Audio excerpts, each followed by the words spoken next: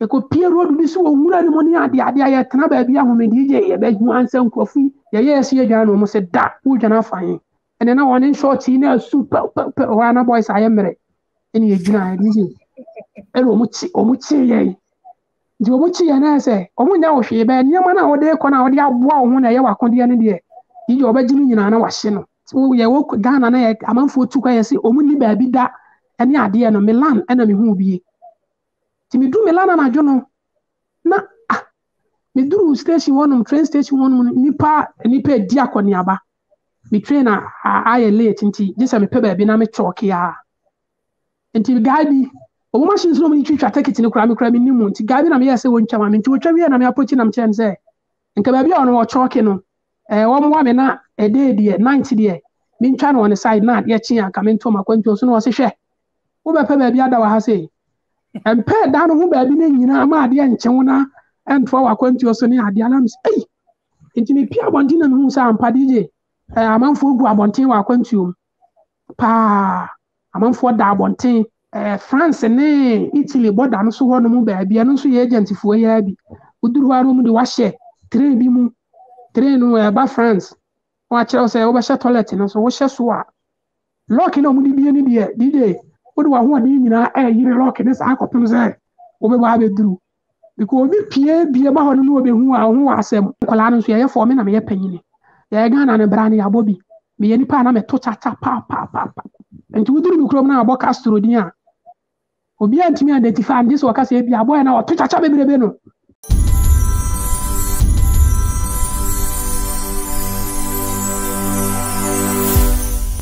Living in Ghana, abroad, a first-timer visiting Ghana, or a company wondering where to get quality service providers in Ghana for any job, then Ejumapa On Demand Services is here to assist you. Ejumapa On Demand Services connect requesters and service providers such as masons, plumbers, electricians, auto repairers, home and office cleaners, trash collectors, rent agents, spa attendants, roofers, beauticians, teachers, CCTV installers, and all artisans on one platform. Yes, one platform. Trust Ejumapa On Demand Services to sort you out any day, anywhere, and at any time. To download the app, please visit the App Store and Play Store or visit our website www.ejumapa.com. DHW 1642 Concord play table intercooler and me call Germany we did. That's right. I mean 4.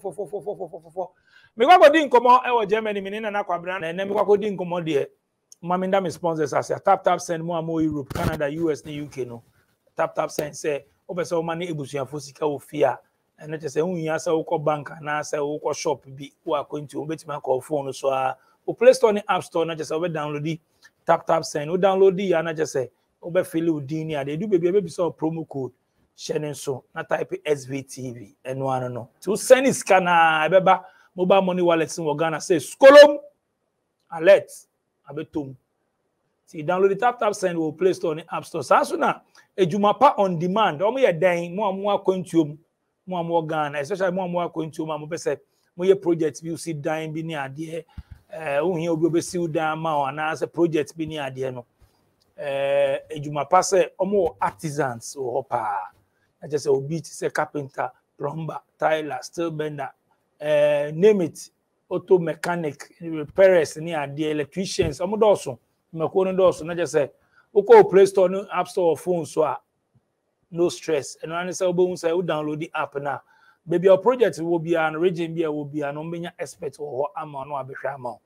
On TB as well, obet me from my numbers no screens so no bet me come website www.ejumapa.com. Okwa obun se nyuma ko ndo so pa o amanfo mo profile na mo pictures ni ade mo mbo ejuma no to kwa no apikebi. Nana mo akwa aboko de Yami na dum DJ, me pa na mo so e. Yes, so ya pa Germany to say. Ale Germany bibia e cool a ye ginam ye ba ya ne dan aja hustle na. Mati say nsuo to wi abo sama na ekosen wo ho. No kre, aja nsuo ne to kakra na wi abo kakra to kakra na wi abo kakra. Ohu nti ye ntimi nya da achwa we da ne papa be o fa ne sa we ende. I see. Yeah. Anyway, Germany inside now. Germany me or Bremen, yeah. Bremen. Oh, Bremen for you, Yeah. na Obi bi ajo so. Odi na nkasa ya na kwabena no ana bibi bro ka ho. Me pa cheo Nana Kabena no nipa dodo no anhye da nim na yaya meme ayi de di a me kromfo di behu me Castro ye bo Castro di a obi a behu me obi krom ya Castro. DJ ya Castro di na wa boy Castro e hwe no. ene DJ ene wono na pia ha DJ. Anyway, yem sha we obi a utu kwan ko say from Ghana check akra there. Yeah, DJ, me free Ghana 4 years and abosome kakra ni. Yeah. 4 years money. Wow. I see. You go back to Aquentium. So far as na de call you. So ukofa Libya. So ukofa Turkey. Ukofa Ogunanti fi Turkey. Because be any route no there Europe no there. Libya omo na omo fa nsuo no so Libya. Morocco, no akorem Spain. Ebiane ne de musu kofa Turkey. Ni akonna na ma anti ye baba Aquentio no. Ni na ode call ya ansa. Ode ma mi bisa o. From Ghana to Turkey, there, I think me far flight. Me far flights from Ghana to Turkey. Okay, it's the Ghana na 4 years ago before free Ghana. O say now free Ghana. Me pa Ghana me free offenso. Yeah. Dunko offenso. Ahinkro offenso. Yeah. Okay. You ya te. O hana na o te. Me pa wan ehwa na ewo me ehwa na matena, ehwa na mete. Wow. 84 years ago na na o Ghana. DJ 4 years ago no na me sua construction site kakra ntina me still bender 4 years ago in Ghana na me still bender. Yeah. Wow. Uko sua Yeah, DJ. Because somewhere 1999 2000 mu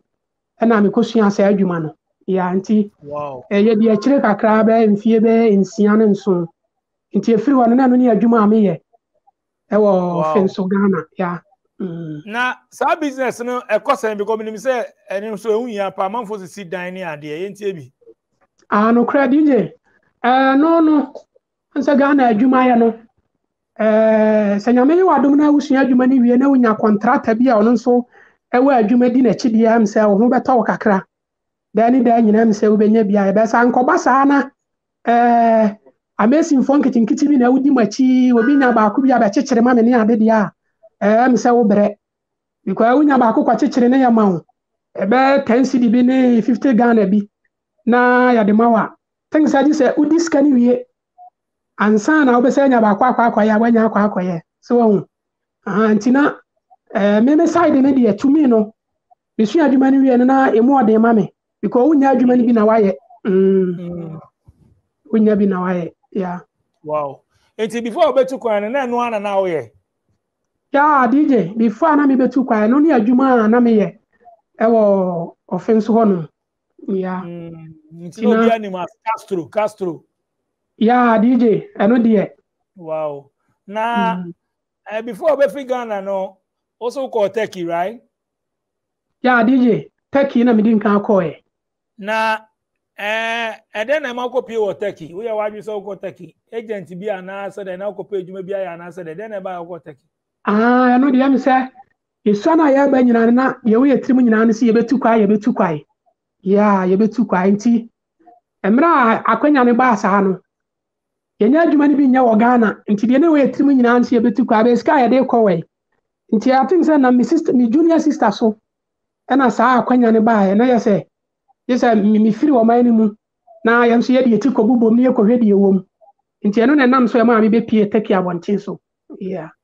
Na before obeko Turkey no I then say ba me so tu kwan ya beka bibia kyerɛw ana sa wo ko ga ko hosel ya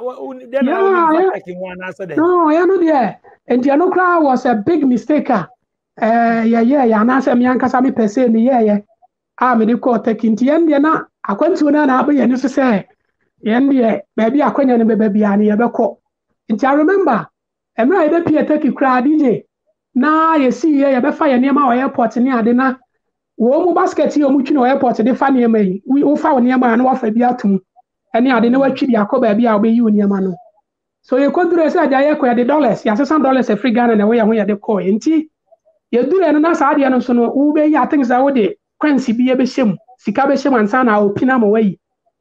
enti me yi dollar ni bisa me de ade ni be hyem na ya se je se me sesa sika no ana me se me sesa sika na ko sika be mu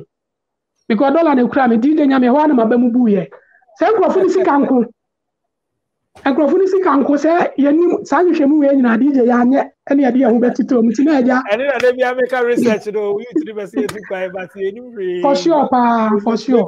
kan re yes ye to no kwai ede ya ma ya ho so na DJ ya de ho kokoshe mu ya de ba ya ne de ya koduru mu awie se ya so mu na oh na at that point in time na de me nko na me ko e be na me wona mfufuo bi a na ye wo sa agent ni nsema na omanya akwanya di nkan ya duru honom yeah omanya akwanya di nkan duru Turkey before me yeah okay enti e ko du Turkey boy mu enti me ko du Turkey ni se de aya ni anya hwehwemu ye be duru esika no sika fufuro bi yanso ye wo Ghana ni enim aye amanfo euro ni wo mo dollar na ye nim ti ye ko duru sa na ye se je me se sika no na sa akwa ye different story na mse na ni okro be na maba be pie mu yi enti atire na yase tele na omu di ase sika ba enti emu na aja me na mfo mba be fa me free airport ni ade me ko fie na se nya be duru ma wie ni option bia na se just a hustle na na ade ye hu ejina mu nti ye ha se ya adwuma I think say me betena fie be one week ene ho nso de ena no na metie we interview ba ko ena no ye man ba ko ka se ho no se uni be set kura be ni adwuma ye so ase because ho ne de ye hia no se wo kro no mu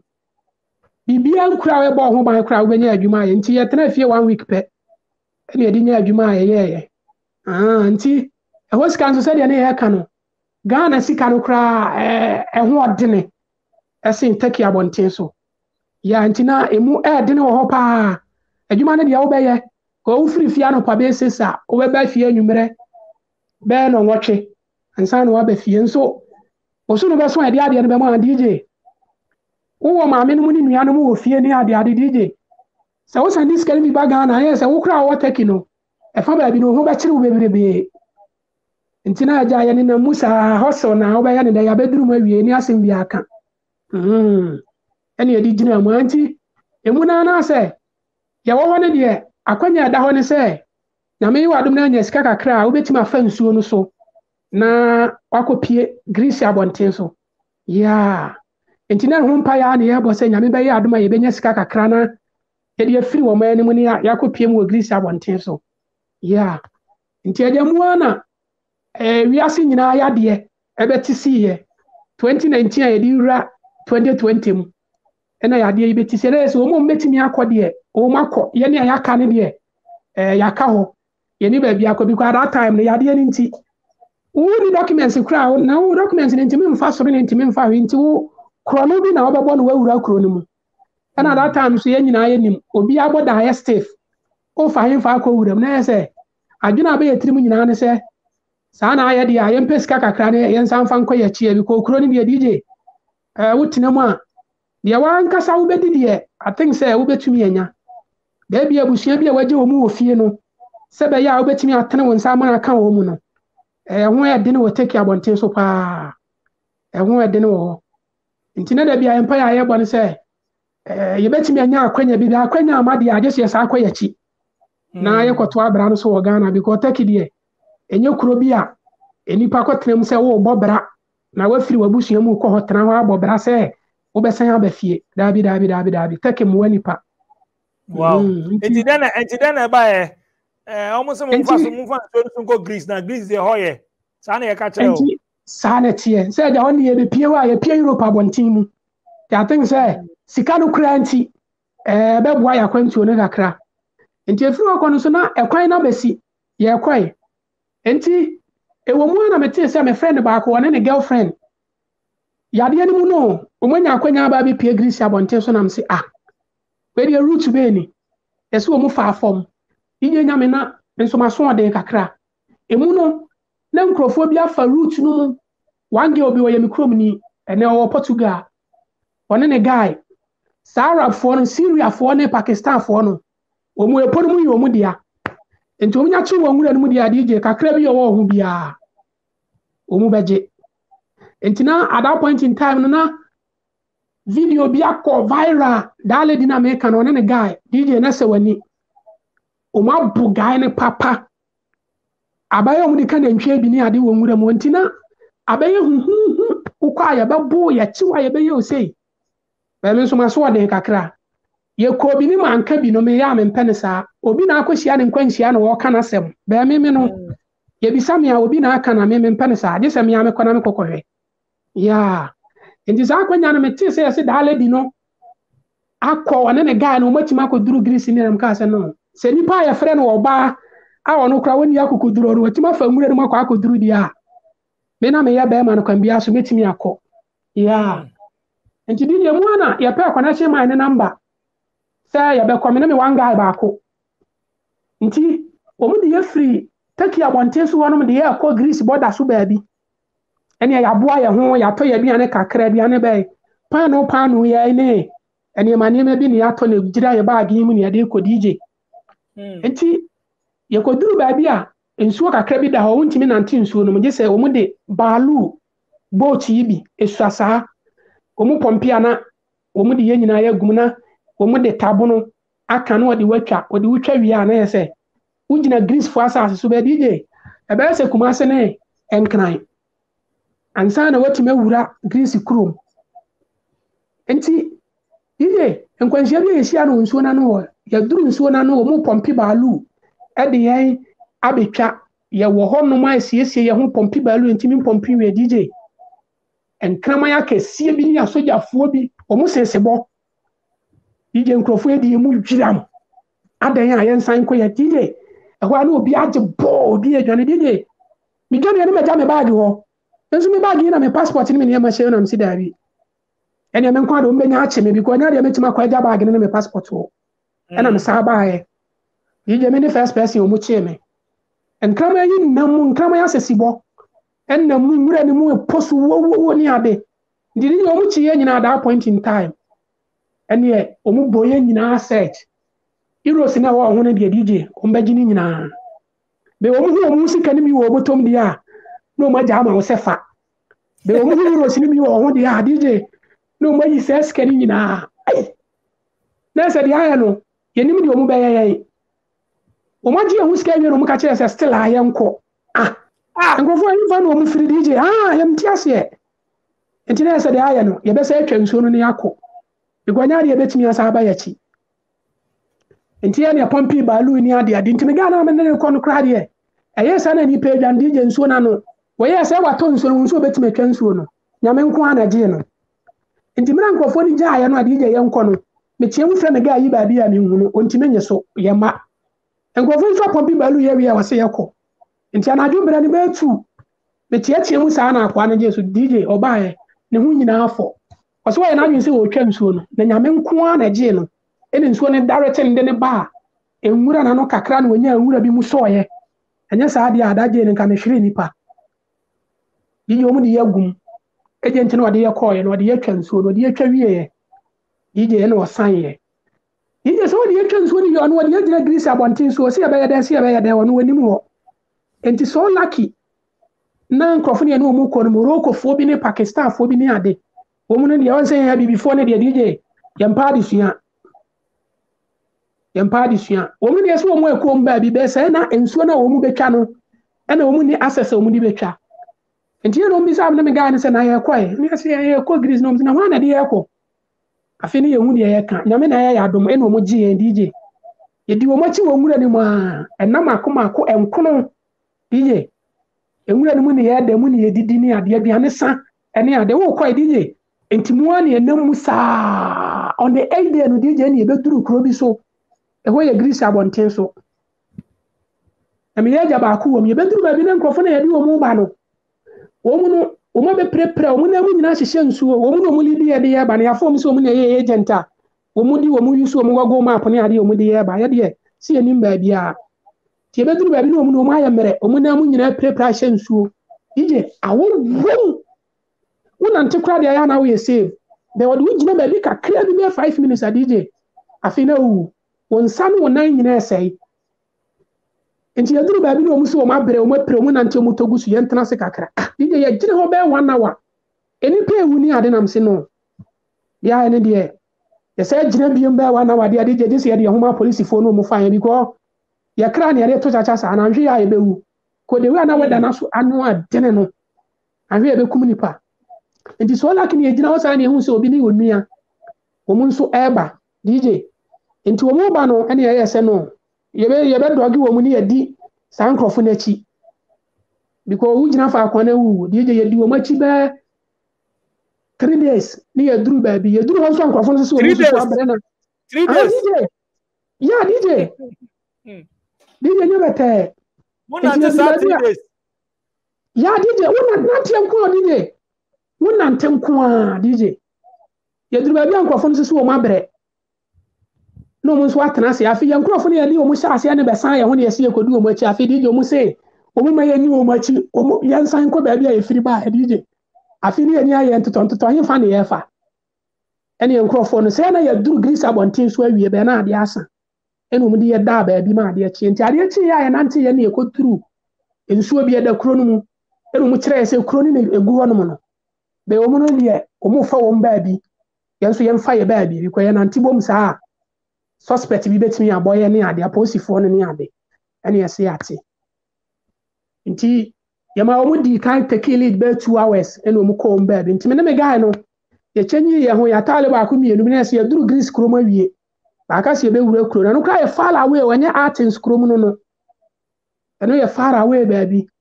nti ye chenyi ye ho ne ade ne ye ne amanfo ye duru ha ne ye bisa obisi ye mfa kofa ka ha ne ade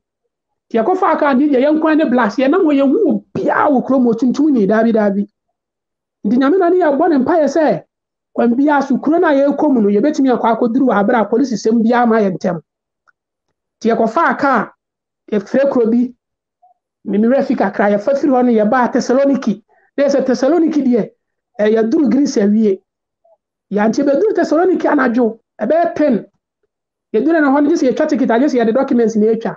ye passport no ye ho be ya kronfo ni ade ye suro ugo yi passport se se ni ade na kotiba ni ade a enti ye ni ye hu abi before me enu bi wo train station wo ene de yakosem bo wo mo nya Ghana fo mpo ene omu ye yadom ene omu de omu documents omu hot vice etwa ticket mai na it was late enti na nyesa ade eche no pa be se sansana trainer ba betu anadwo brandi je himfa ne ye beda yentimi nyina ntentena anadwo police fo ka ba be faye enti ko hu Pakistan fo bi anadwo no ene omu chenso mbe mi be bia da be ombe ju obi 50 euro ansa na ade achi DJ ye bɛyɛ ne dai tie no mu kan ya no mbɛgye ye 40 nti ye kwada o mu nkyɛn ma ade akyen anopa no bɛ 5:30 ɛne ye sorry bye nti from Ehono to Thessaloniki to Athens no 4 hours 30 minutes ɛne ye ba bɛ duru Greece abɔnten so na kyerɛ sɛ DJ akwantuo no ya try your best ye ne edene ne ade Nyankopɔn adom ti ya ba bɛ duru kuro no mu ne ye bɛ duru ye no ye frɛ hwan me na me wo guys bi na me frɛ o ma fi me frɛ wo ye nko na se ya duru kro no so ya nyini anye ahimfa ne ye tena ne ye kwai enti era me frɛ me guy bi o je so wo se wono mom de ba bi wo ne de nya de obetima ba be fine because far away bush ba bi kura te olive oil ne olive seed ni bi ni ade enti ye pf train station ba ne na mabonten so like ne ye hia Uganda ni guy bi ye se akwantu na nkasa nyame ne di ni pa anim yade yasem bo no ne ade ana ohu ye mo no kire se no bia poti kan kasa ne ye gina no kra de honye aposifo no betimi atam ye sesi a DJ nti ho ana ne ye wose wo kɔ adwuma be wo beboa ye ene olidi ye di enko ni fie se ye nkɔtena ha na ye nye course kopim se ye nsa be kan ye nkrofo na ye frɛ wo mu no DJ ye tena ni fie ho no 2 days ansa na ye nya obi me nkrofo ni bi me frɛ wo mu nyame namfofo ni bi o mu Greece no ye frɛ omu bia mu ba ba fa yen e de yakofie na se ho ne de from Turkey to Greece ne de ma ba be wie e se ye nya fie mu ahye na se ho ne de ya ba be wie enti Greece dia no so de ye kodure na amanfo lockdown ni ade akromfo ya ba be wura krom lockdown ni ade DJ ye share them sa 7 solid months ni empie because wo pia wo koi adwuma be na wo be ye wan na wo kɔ lom na akra we wiase wo mkro mo hot vice kra no wo hyehyɛ dem na wa wo ye kromfo wa ba be wuram nti ye no na ye hyɛ dem sa 7 solid months ene na guy bia ye kokɔ so ye no ono no aye adwuma kakra wan na sorry anu wano na ye dibi ni ade saa tina mo guys bi nso wo ho no ya de to da na o ma socket ye nkakra be de no masema me kan nyina no sɛ da bia de nya de o betimi asokɛte me nti o mo modere no mo mpa adwuma ma menye eno de ene boso me so na minim €200 a minim sɛ mehwɛ so ye nti after 7 months no ena m guy baako ene kra wa ya me brother in law o ware me junior sister baako nti wono na pa adwuma bia na o ye ma me den time na lockdown na ba fom kakra nti me ko hye adwuma no mu be 4 months nti 4 months na chi na me hu sɛ no Greece anka sanso sɛ pese DJ future papa bi anhyɛ de ni ho tumi no because musika sem ni o madwuma sem no because nipa e wo kuro no mu no e doso enti adwuma bia wase ya ma €1,000 kra I just want ma €400 DJ onya obi beye sa wonya obi beye enti me hu sɛ future papa anhyɛ de ni kuro no enti me ya adwuma no be 4 months na me nya bia aboso me so amenya €500 €700 ni ade enti me gada eska ni wie no and I'm saying no I just am sa komanim nti emunu kura me to obi documents kitwa bi forgery document bi fake bi ekotra no airport me ko ya anyeye na mse no e ho no so no eno kra odi pakro de che me because I think say me to no be €300 na me ametwa me ticket nti me duru airport no omu hwe document na anim hwe manim ni ade no ene di de no omu chi nipa be de ho because e duru summer time a Greece for no you take advantage e was because we know say amanfo ko tourism ni ade ni pay tu kwa ni ade nti ya you should have opportunity ni ade atwa fam ni yekɔ nti me kwa me de mi tra anyeye me duru on wo hwe manim hwe ade ni kura me ni ade no hu se no me pese me beach bibibi ene o ma anya me hwe waji ya no waji ade no se enya me de ya no de me passport ma me no ka se me nkofie nti me ba ya na me hu se no me di esoro fa na chi ni ade na ebe ha me ti je se me san fa fom nti ya na me deal ya na nya agent bi ti me sa call back to Thessaloniki arabfo ni bi na so mo di ye free honom ye kofa Macedonia Serbia Bosnia ne ade ansa ne aba be pie Slovenia enti wade ya ba be si Macedonia ya ne agent ni kasa wie no de na me ne guys be 4 bi Ghana for be 5 ye nyina na organize say ye betu sa na mo nti emu no ye ko hu agent na wade ye share jani na se no ye kofa Macedonia de ye mfa kurom ye fa kuro no nsia so ne border so ne baabi nti Serbia mom e de Serbia de gisi ewura kuro no DJ anadwo brebe 2 na agent na wade ye be cross border na me yesi Serbia kuro no mu nti omu de ye ko gu bi po bi so DJ e ho no nkrofo no hu omu nka nche ose obi nka nche ose omu ye udifo Arabfo bi o magina o mabodwi sebi ni ade DJ utra nya ya ye duru ho no o ma kidnap nkrofo bi ho no mu a obi ho a no oba agent na ode na ba no Arab agent bi ode ube free Thessaloniki so ode wo ba no obi ho a na wa jiska like wana waka ho asem no e wo ho ansa na wode waba wode uduru ba bia no a kire se camp no wo mu na hye da achi wo mu camp bi ayi wo mu base e ho no wode wo bekọ to uduru anu a kire se camp na wo kwa abomidin se ni pass mesi e na de me bae nti ye duru ho no na o ma kidnap nkrofo bi ho no ma agent na agi wo mu sika ne de kɔ be sika no so na wo se wo kotua no wo san nkrofo ne nsam ansa na wo mu no e de wa cross border ne de wasi Serbia krom nti ye duru ho no na ye nipa 5 no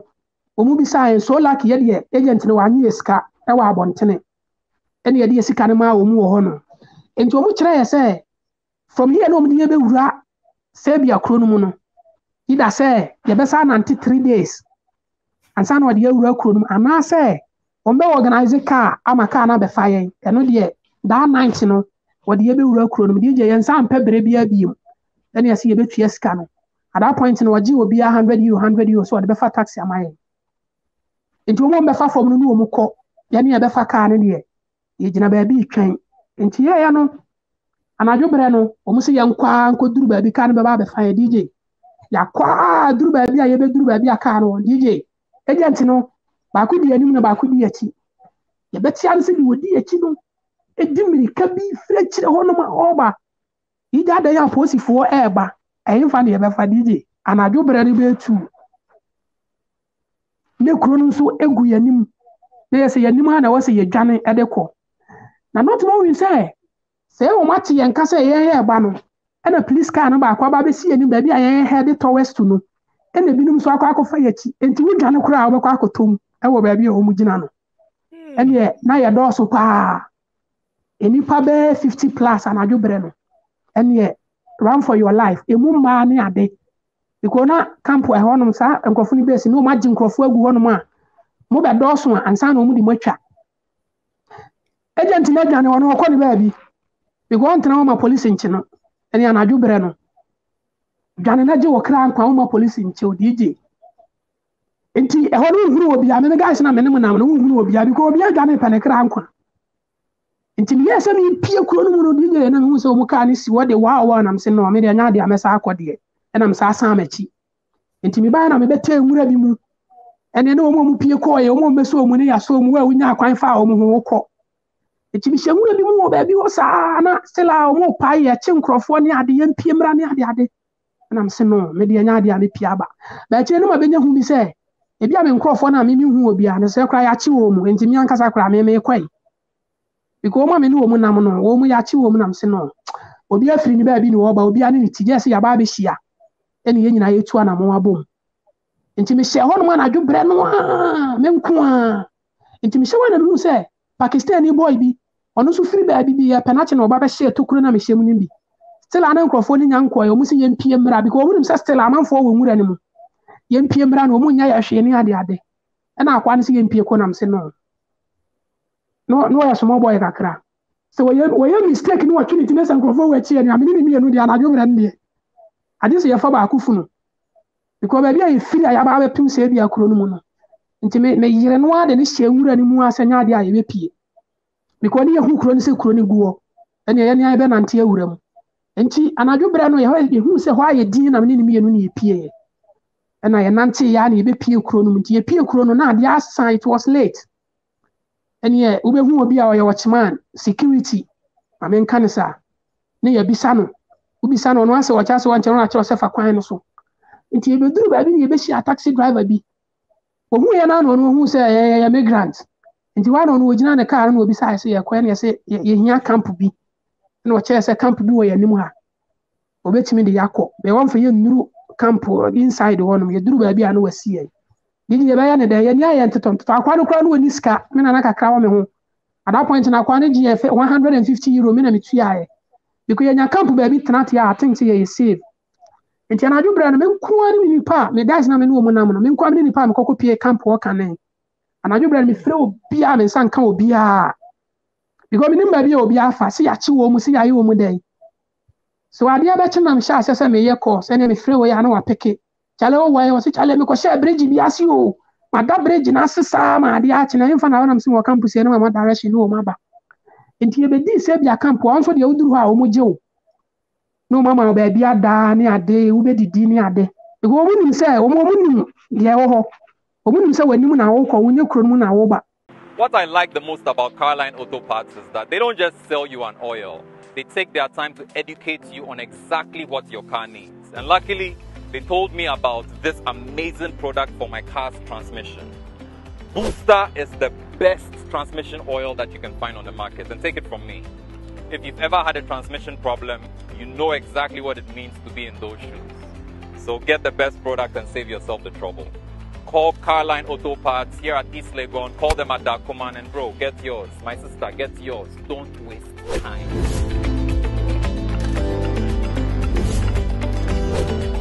Carline Auto Parts, your car solution. Into you want 4 days. And yes, you best out was so. No, from Bosnia, from Serbia to Bosnia, no.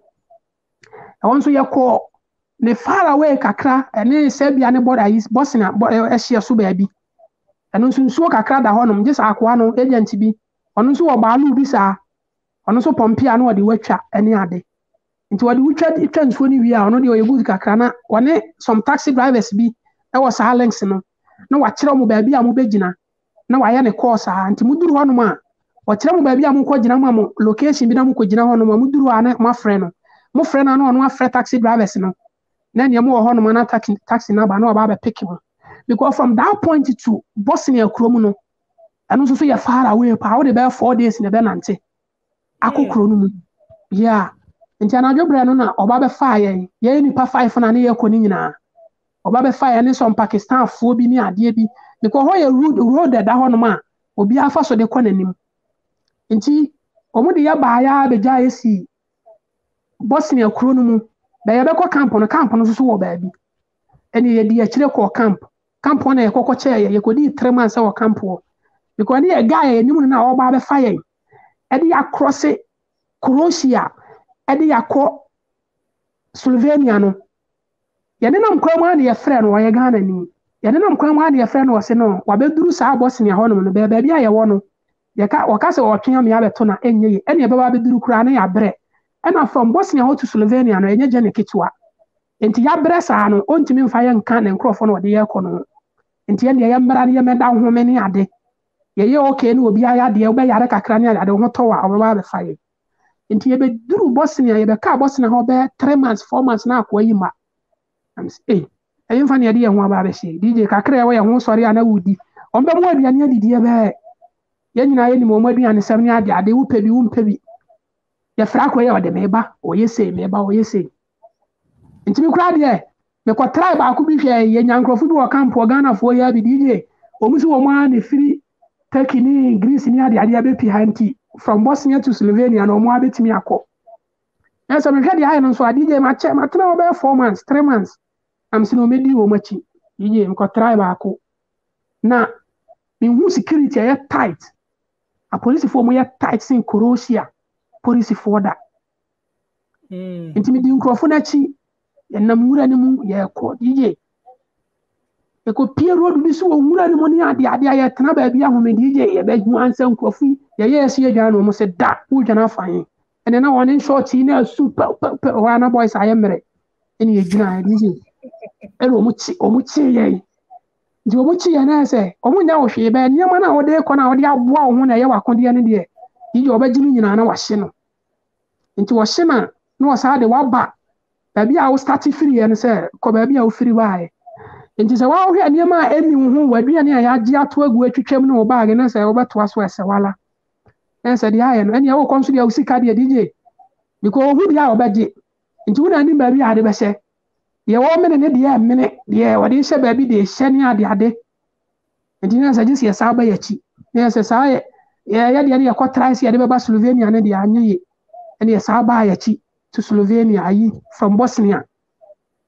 still na guy na ono abefa obi kworo wa survive wo de mu kɔ na ye twen no still no nya ma na se de aye ne nti me kura na ma fele adanti na na won krofo aba won kwa wo pre wo ho akɔ be wo ye nde obi ani ne ti ena me betena mu a ena ye ba ye ne ye ba betwen ye nti ye ba betwen ye no ho na akwa ne ba DJ no kura ya mfa ne easy akwa ne de ye try be 3 times ye kɔ ne ya chi ye kɔ Croatia fo ne de DJ o mu no so obetimi aba pass wo mu a age se wo walk through the mountains nko a be se wo yi wadwen se wo be fa level ground kakra bi dia oni wo mu de teta enya dia obetimi across wo mu border no abesi Slovenia da enti ya 3 times dia to so for no na akwa no kra na snow air to tije enti akwa no ba ya no kra na akwa no se ono nya dia obekɔ biem biko ya 3 times enye no so won kɔ biem obetwen biko ni ye be di bro nyane ade obetwa me di bro nyane wi ansa na ode yakɔ bo no so hwɛ no ntimi ntena ho sa ma bro nyane nso ni ade nti ye na o se biko di nipa na ye kɔ na enye nipa ketewa enipa 70 plus na akwa na di ye twa enipa 70 plus na ode ye twa nti di ye nante a wo ha na yi kra obeti se nipa eba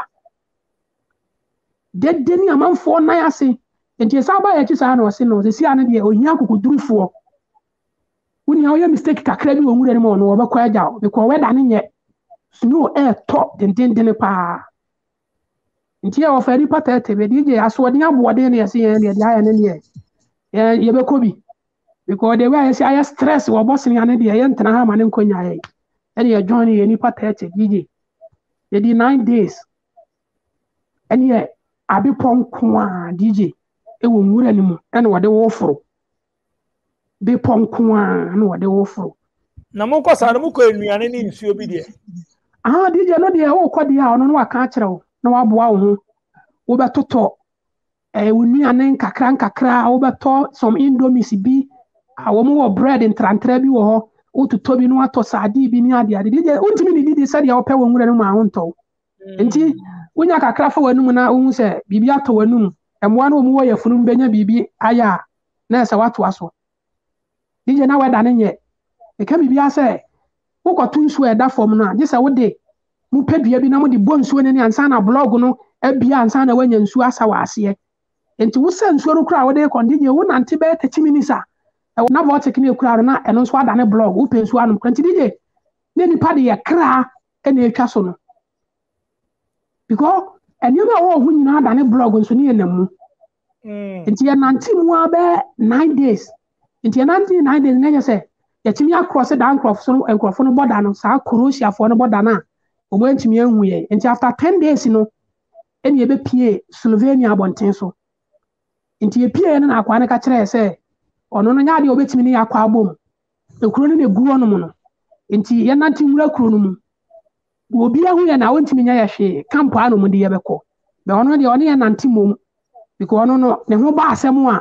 I'm so big problem, pa. Say, ye be who say, one on a human trafficking or problem. Intimate or the chas, I need who Croatia, ye Tissi, Slovenia, Bontensono. And one of the one and a guy been an ammo foul way. Nay, say, I know the ye Nantia Rocron, say police in ye be who knows a day or company a Pessiaco. And tea, your work was here. A police for you and I'm babies, and I don't around by 3. And your crown to see mom baby on me because Cromany crabby one catch them say, and Crofin and how my say.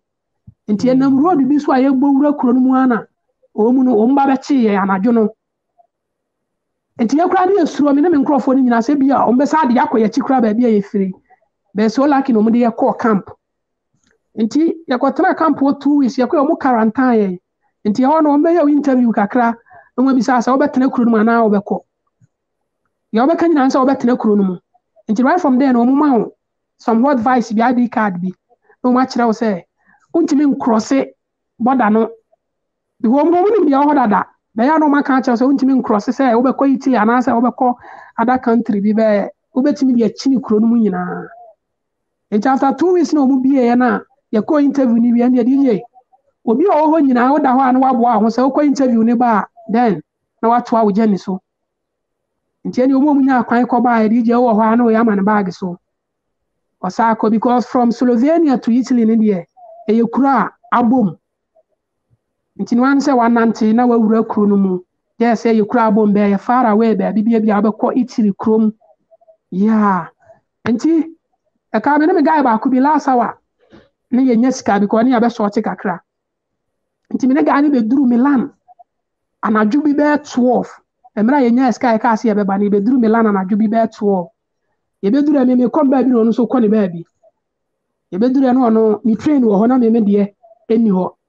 I want my pong. Next one, just will kojame.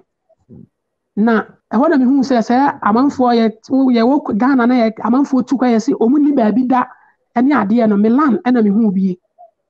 To me do Milan and I don't know. Na me do station 1 train station 1 nipa diakon yaba.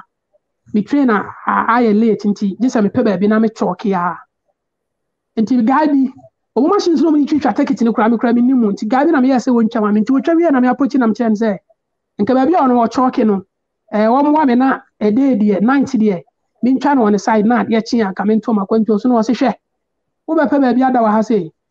empe da no ho baby na nyina ma ade nche na entwa wa kwantu so ni ade alam say nti me pia bonti na me hu sa ampa DJ amanfo gu abonten wa kwantu pa amanfo da abonten ti DJ woni pa bia tukwa na say bia wonte ne kan ade a emu bi no nya betema wo mu nti me ni wo mu gina abonten wa wo mu wi ni ade anadwo bre no ɛna me gyina omumu ama ade akye nti ade akye na me to a me gye ne so nti me guy bi na me ba no ho wɔ Bremen ha sei wona na woni nipa bi wɔ Italy hɔ no be na guy no wɔ ba bi Savona unless me kɔ hɔ no nti me kɔ hyɛ guy ne nkyɛn so be 2 weeks me guy no support me pa wa ya ade nyagopon hyira no because na me sika sɛm ba yɛ basa wɔ kwan no mu nti wona ne sande me kakra nti nipa ho adwuma ne yɛ beduru ba bi no wa pa ba kakra nti na from the guy in China me kokɔ hyɛ no from ɛhɔ no to Germany ha sei no na sika sɛm ayɛ den nti me hyɛ guy ne nkyɛn about 2 weeks and the 2 weeks no yɛnyɛ ba bi a me frɛ na me sɛ ɛhɔ nyɛ nti wo frɛ fie kura anya de ombenya bi ama wo nti yɛ frɛ na fofuo ne bebrebe DJ o metie story na wie enipa no wɔ nso a ɛnyɛ wɔ mu a ampa nso wɔ mu ni bi nti me hyɛ hɔ about 2 weeks right from there and sana me guy na me ba ne nkyɛn so kɛte me kakra me nya bi nso firi ba bi na sɛ gye sɛ me to agye ne so na connection bi wɔ hɔnom from Italy to ha no wobɛtumi anya bus enipa no bɛgye 500 euros wɔde wobɛba Germany straight no yɛ connection bi ɛda hɔ me na me sika ne nso nti gye sɛ me san ayɛ peace na me kɔkɔfa France ne Italy border no so hɔnom baabi no nso yɛ agent fuo yɛ bi uduru hɔ no de wahyɛ train bi mu train no ba France wa kyerɛ sɛ wo bɛhyɛ toilet no so wo hyɛ so a lock na mu di bie ni de DJ wo de wa ho ade nyina yire lock ne sa akɔpem sɛ wo bɛ ba abɛduru because obi bie ba hɔ no wo bɛ hu a ho asɛm nti mu ne yɛkɔkɔ hyɛ toilet no me nko na me ba me kɔkɔ hyɛ mu ne me yire lock ne sa ana akwa ne kyerɛ me sɛ me hu sɛ train agina bɛ 4 stops at that point de metimi apia ba abɔnten na ma ba betena ase nti emu na mpa be pie betena ase nti me beduru Nice ɛwɔ France abɔnten so me beduru ade asa sope na me twa ticket amaya dan ni ada DJ me nim ba bia kura se nyama ba krom na me nenam nti me nim ba bia nti me beda Nice abɔnten so anadwo brɛ no me nya train ma nti me da hɔ na ade akye ɛkwan me fa so a me twa ticket ni kura yɛ problem me approach black man bi oye security wo station ho no mba bia wante nanim ama me papa timi gyina ho na me nya guy bi ɛno nso nya de obetima ayɛ ama me ntina ɛwon nso gye sɛ otwa ticket no ansa na lock bia ansa na wakɔ ba bia train ni wona kwa akɔfo ntimi gyina ho na akwa no nso oye me good kakra no hu sɛ da gate na bie ɛna ɔse na ɔmenyɛ fast na menkɔ ɛna me de me wura mu wɔ abra me ntwa ticket amenyɛ ahwe ntimi kɔ na mkɔkɔ foro yɛ DJ ani ade meba emua meba Paris na hu se control bi ahyɛ ase yenam train mu nso mi ni ticket na me de ma choki ba bi nti me choki wasa na lady bi ni oba na osim ticket ba French no mo ka ye mu brofo ma akoma akoni ade bi nwe ye ho nti French na o ka man fi no na o yi o kire me se ticket we ticket ndi o timi ka na me ba me nsam kire no DJ that ticket no ye twa no ba 60 euro from that Nice off to Paris, lady ni kira me say we need take it there just what Jim 200 euros. And just had ya just what the mama or the man crofo DJ me ya day. Me ho pokura me pesa bosi for kra nsa be ka me. So lucky na me sike o me nyina that 200 euro no. And me yima lady no. Na me ba be pie Paris abonten so. DJ afi na masa condemn. Me ni mo bia o Paris. Enti me ba no so na ho ye deal bi e da ho na me nipa bia afa ho. Ehon wo fire na odi aba beduru Germany enti na wo namfo bi wo honom enti na ga nso na beduru ga no wote camp enti beduru na dwobra na wo fire no ne camp honom na odi me kodae ije me da honom be 3 days na me suro because omo chimi amede asem ne meka e na wono ga na nkasa nso no ho be kire no enti na me ka kire nse no edi be 4 days na me ka kire nse no on de o ma me hangi around abonten he ya kopem se menye sika because me ko omo camp honom kra na uduru a obi wo gate na no obehwe wanim no aya wo sɛ ya kyew sɛ wo nya de a wo permit wa ha sɛ wo ba ha na me ye ne dai nti na mse no ho de me hustle na me nam France abonten so nipa na yɛbɛtumi agyina mu saa akɔpem sɛ menya sika ti ga no so kra no no osuro saa de ne ntimi kan no ɔse me kra ɔno kra no ɔpɛ sɛ ɔka saa kyerɛ me bɛ ohu kwan a ɔmfa so a wɔnka nam so ɔde anya problem nti ene dura na adwa train station wani ene nam ho no ma de sika na sa me da France abonten so with that kind of weather and so 2 solid weeks me freeway na me yese me freeway na me yese me nyeska DJ Nti so lucky na me guy ba ko bi na me ne wo Greece. Me friend no wa socket me wo kwa mtina me nka. Nti me friend na me kire mu kire say this is a situation. And o chem say nya hwe. Nti wa na me pay obi account bi no send me €150. And ye wa na eno so your connection from that Paris to Germany no. Eno your connection. What bedding kan do akwa akofa Belgium. Taxi na bia your connection. Nti oduru Belgium na o ma change taxi. Na Belgium taxi e de wa ba abewura Cone. Nti wono no ato a ogye so. Nti taxi ni de ya ba ya beduru Belgium. Beduru Belgium no na o mo transaction ni o mo ye no. O mu sika sem no. Akwa na obegye ye free Belgium ni se sika na akwa ndema no nso anya de a obegye. Na akwa no so eja ya siwa okọ. Nti akwa no se no sika na o de man ni so anti anya de obetimi de ya ba because ya risk of things bi no no ye no. Yes, and I do brand DJ, you baby, I am fat. Any pabes. Obian so pursue Germany. Into you know, baby, and ya quite can and no chess and yes, you bet me a socket, and a crack, and one day because yes, idea. Yes, you never find a way. You pursue a choir by any day. And your socket a guy, no crank a cra. And yes, what the ever ban our job, Breno, and our for Nabio. The Chronomodia, open crab one and I say, if I want for a crumb for more. Europe wanting so I Arab for na. Omi su sa taxi ni bisa. Ene no de agun. To de be duru ko na najo bre no. E be duru na say ya be du ya wura Germany awie. Be obi abekọ ne destination. Afi me frame Ghana si kasem ni ade. DJ ko na bonten su station ho na ma bonten me tena ho no so be 2 days. Ansa na me Ghana nya sika socket me. Se me mfa 3 ni mra. Ene no kra no. Ochira me say this will chat ticket no send me wo phone so.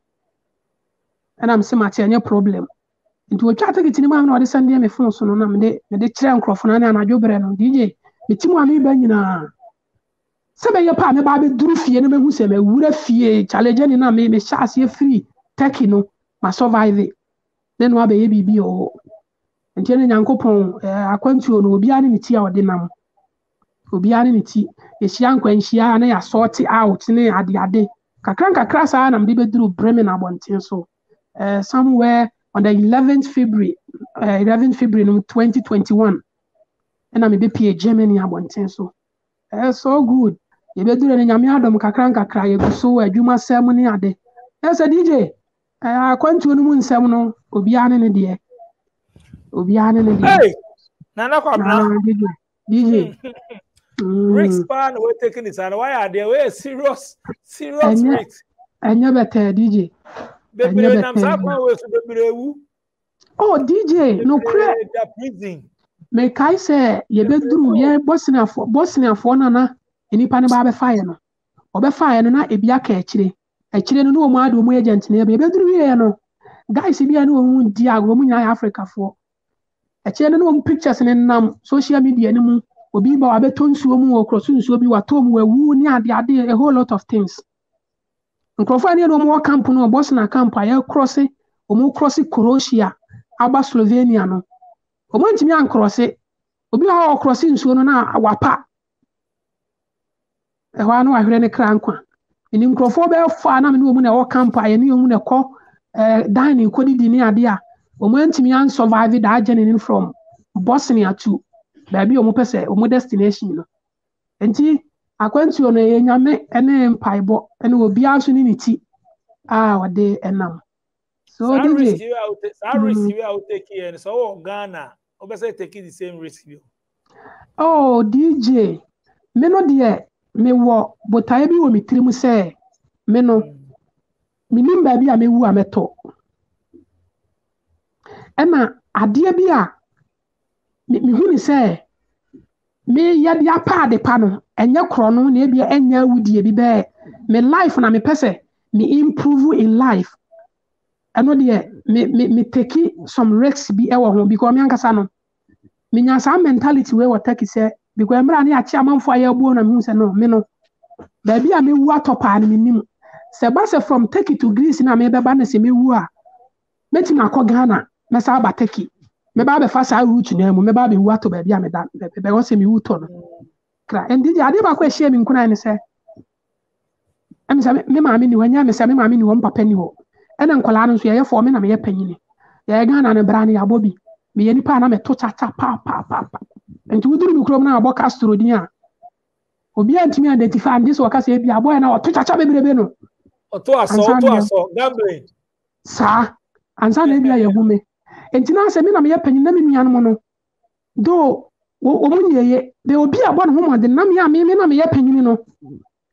ebra bi unless say me frɛ wo mu me kwaya adwuma kura baabi na me baabi am kodi ba 3 months wo baabi na me ba na kakra na me ba DJ just me de yes ade na o ma di na di bi na bi mo di me ni ade obi oni me bi anim story ya me kan anti mra me nya akwanya be duru take ni de that means no problem no so fi unye ska to aso no nti na o oh for sure yeah eno de na efiri me because me kwa ya adwuma kakra me ba no 1000 bi na menya 2000 ni menya no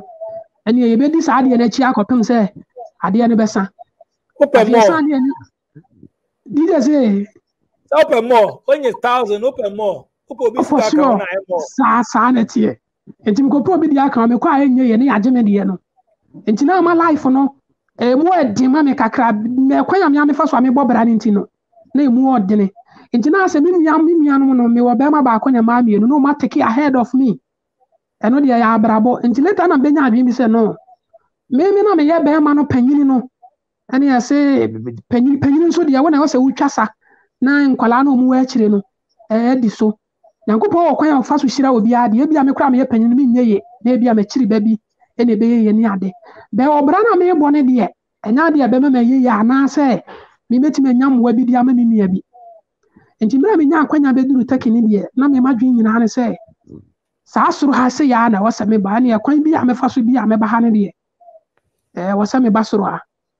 yeah wow finally wa bra pem so akura Germany e say enti ukodi eduru anasa de me ba om se udi eduru anasa bisa no DJ me de ade ba kwa me na makwantu mu ni hu ni se eye o man Ghana no edi no ye mfa ni aduro because I remember say in Greece me try bisa me be wura onse me be wura Greece krom e wa bra man ko camp enti ano na wase ye pe bibi edi kura enti o mu maye asylum office bi ye fresh Skype no mo piki wa na o ma gi wo details ni ade no mama o location na wa ba ho enti wo ba na o mama o ade bi e be bo ho ban o mo bisa wo ne ya duro die na akwanya fa so aba krom ha ne ade na wa kire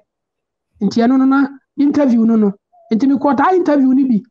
I think say 1 month no mo kire me say o ma refuse me enti nya de o betimi ama me permit say me ntena kro no mu ho kro na jinja me ne say wo say me no Jenny no me to aso ko ba bia me ko no kro all the same no say bra wa bra nyina no e dey na wo ka kire omo wo Ghana youth no dey na wo ka kire omo anse na me ja ho DJ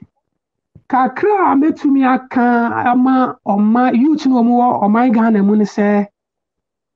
ebi a youth mi ti se me ebi a ne ho otimi ne ho tono na adwuma bi a oye mu like bosome so a ne expenses otimi meet top of it that one there my advice say ebi a ontena o my Ghana mu but say who feel say at the end of the month you can meet your expenses because who maybe who maami bi I was say who to nsa e de hwe wo mu ni ade e na wankasa wo pese no kra no ontumi nhwe wo ho e de nyina nso te Ghana nsem me say adwuma sem e wo ho no no e de ne pa eni sa akwanya bia ba na say wo hwe wo ho na say wo asese wo ho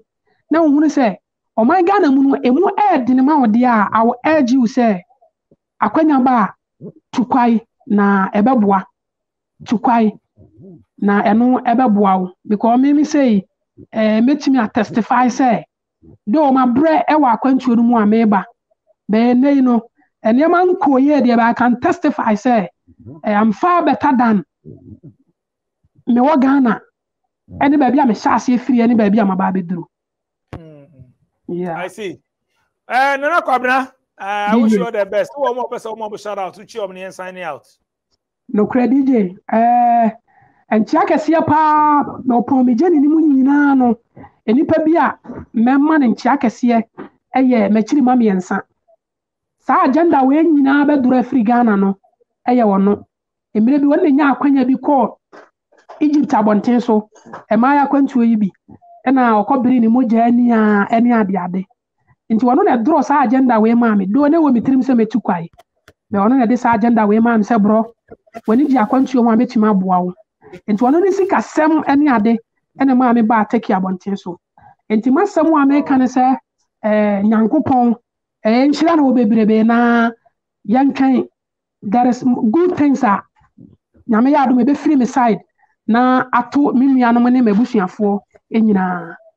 yeah nice one Nana Kwabena what's in the story and easy to be a man abena Ghana yenso ebe twa eni ahwe youth no kakra pa enwuma bi ni ade enwuma maybe enwuma na yenti omu ye o yenti aka ye sana ebe ya yenti tutu kwan hwe jeni we no small because of no coffee o ni bo mobile anyway and then I saw be share the story on SBTV Africa so utie football bebre wom eboawo see how the nyama cross see how the almost tight obi are tight the borders now guys also to kwan akwantu ni here but service ka kakra and o mini too much for emfa and they be American no mini too much emfa e be a time uti on ne journey ni kwara do baby time so talk it baby talk 3 months 7 months every time if the time catch the time catch what that cry benya no what that cry your time catch you will catch but try do something baby start baby mom crack Madam Asemo share SBTV I'm going to DJ Madam production team I say like share for I drink branya tem DJ obe so ba show ne so bia me numbers dey go screen so tour makram oh hello people my name is Calibos the only boss oh wait what else have you heard wait do you know that Tap Send is live in Texas? Oh, you didn't know. We went to New York. Now we are live in Texas. So people in Texas and around, all you have to do is to download Tap Send. Yes, Tap Send has become the most unique, secure, and fast way of sending money across the world to your loved ones anywhere. Okay, so download Tap Send on Google Play Store or App Store, and when you're in Texas or around, you just have to put in the code TXGH. What did I say? TXGH, and you get $10 for your first transaction you make. Mahama media, Texas, you drew very soon we'll conquer everywhere. Download Tap Send now on Google Play and App Store. Tap Send. It's secure, convenient, easy, and fast.